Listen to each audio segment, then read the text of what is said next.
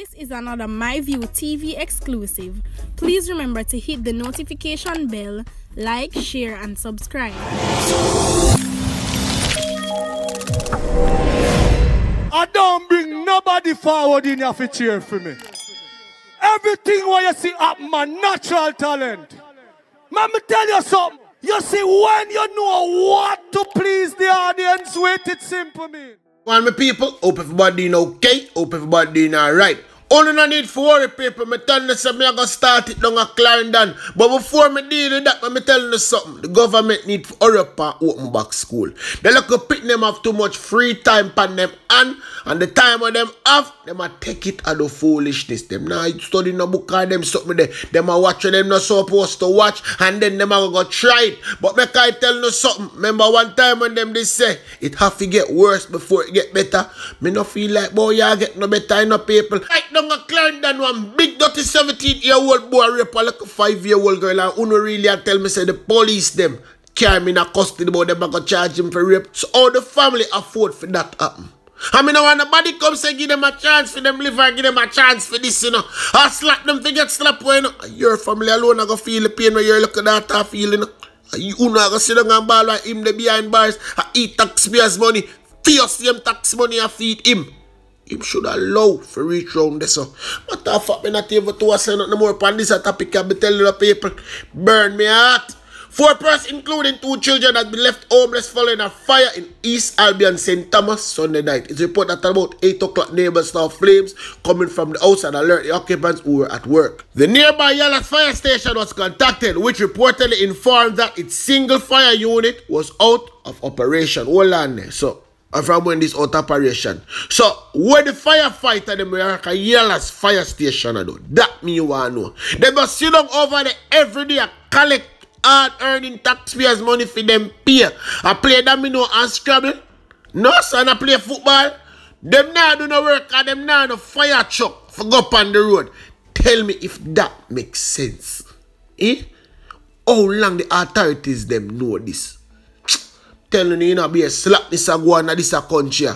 Assistance was started by the fire department in Morant Bay. Its team, which was en route to a bushfire, was routed to bring the house fire under control. Bedroom building, which was badly burned, suffered damage estimated at $8 million. The St. Thomas Fire Brigade said the cause of the fire is under investigation. Me, I don't know when I go see already, so no need for come check nobody. Electrical short circuit, that is the only thing them right on fire report these days. Yes! After the only thing them right. After them not do no only for investigation. One of the things that them have time for waste, me I don't know that. Remember me always tell me say you have good cop and you have bad cop. The police constable who was arrested this month while on duty is facing formal allegation that he contracted 3 men to kill a Clarendon man. Constable Tafari Silvera was charged on June 18 with conspiracy to commit murder following a ruling by the Office of the Director of Public Prosecution. Deputy Commissioner of Police Fitz Bailey has confirmed. Christopher Robinson and Mark Bennett, 2 of the men Silvera allegedly hired, have been jointly charged with the same offense. Robinson and Bennett are both from Cockburn Garden, a community that falls within St. Andrew South Police Division where Silvera was assigned. Bailey, who heads the Jamaica Constabulary Force Crime and Security Portfolio, disclosed that the third man was shot and killed by the police in Clarendon and 2 illegal firearms seized at the crime scene. All 3 were part of a team that was contracted to kill a person in Clarendon, Bailey said. Silvera has been under investigation for possible involvement in other crime. Law enforcement source disclosed. Yes, I don't know him do this thing here. This cannot be the first. It take a long time him have them boy under him wings. The allegation come more than 3 weeks after Silvera, dressed in full uniform, was relieved of his police history firearm and placed in handcuff in full view of his station colleagues at the Hunts Bay Police Station. Remember me under the talk about a little incident already, you know. 3 weeks before his arrest, the constable was removed from the Special Operations Unit and assigned next duty. That for rich enough for them. Many more in there need to go to. Yes, many more of them in there need to go. Or they just need to do an investigation. Good cop, bad cop, and cop will make whole heap of mistake. People don't know who me attack a fair time now. The police are able to confirm that Christopher Linton, otherwise called Dogpaw, was shot and injured last night and received treatment at hospital and was released. And the location was pointed out as one where the incident happened. The police did some processing. Having done that, there are some gaps. So, in order for it to be clear as to what transpired, arrangement was made with Christopher Linton to attend the Halfway Tree Police and to give a statement accounting for what's happened. So, I guess as soon as they have a discussion with him, he will give a clearer understanding of what transpired. Police them say them not buy the store where Dark Park give them about family feud, and I saw him get shot and a bag of something, but don't need to worry. Once Stephanie's on the case, everybody will know exactly what happened. All if a mistake she come make. Okay? Multi-million-dollar case, people. 35-year-old Sean Letman, a merchandiser of Kingsdale Drive, Kingston 19, has been charged with obtaining money by false pretense. Yes, the brother here same name, Darrell Vaz, and a tricky people them. But Uncle Darrell come out, come talk and say, yo, nothing no go so. Why not always I try tarnish my reputation? You don't notice that since me reach in a politics, me stop say, me come make on hear Darrell say for himself here, come in. I want nobody say, and me make up story and I try pick up for Darrell Vaz. No. It has come to my attention that once again, unscrupulous persons are using my good name to extort and scam people.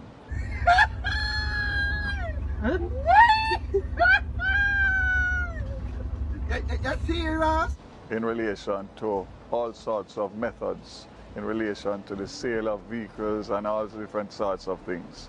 I want to make it abundantly clear that since 2007, when I was first elected as a member of parliament and a minister of government, I ceased doing business, especially in the motor vehicle business. Police are onto it, and I want to congratulate them for their swift work on this case.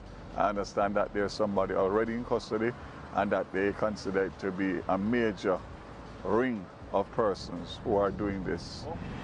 I have been targeted for many years, all of my political life, and I only hope and pray that one day it will stop, because it is becoming very tiring. My people, the headphone yourself. Darrell, I'm going to know, say, yo, I'm sick and tired of them call him name. I'm not involved in this, I'm not involved in that.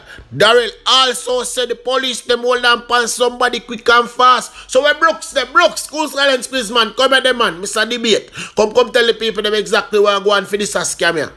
Well, this is a scam that is not, I wouldn't say it's not unique, because but it's not new.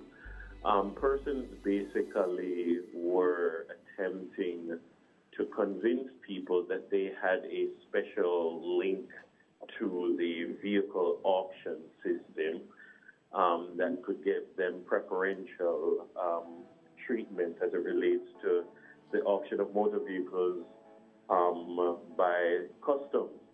And so the result is that monies have been paid over by persons pretending to be MP Darrell Vaz, I suppose drawing on his connections in a former life. And persons fell for it.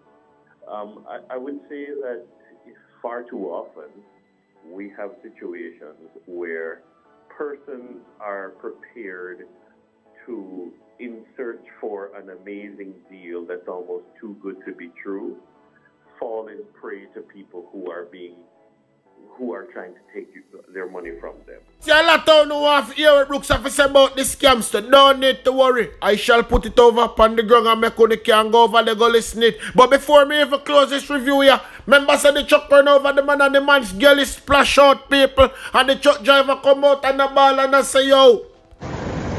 Yes, Cherry, I know me kill him, I truck kill him, Cherry, man. Come on, man. I mean, I drive the truck, but Cherry, I don't know where the man, I don't see the man, I don't know where he come from, if he come from up in the ear, under the ground, or, me no know.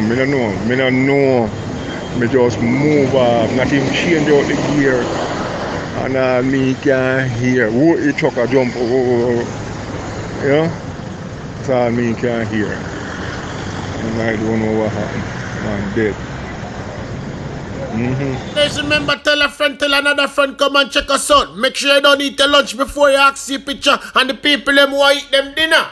Listen to me good, listen to me keenly. Don't eat your dinner before you come ask your picture on the ground, okay? Tell a friend, tell a friend, tell a friend. Check us out.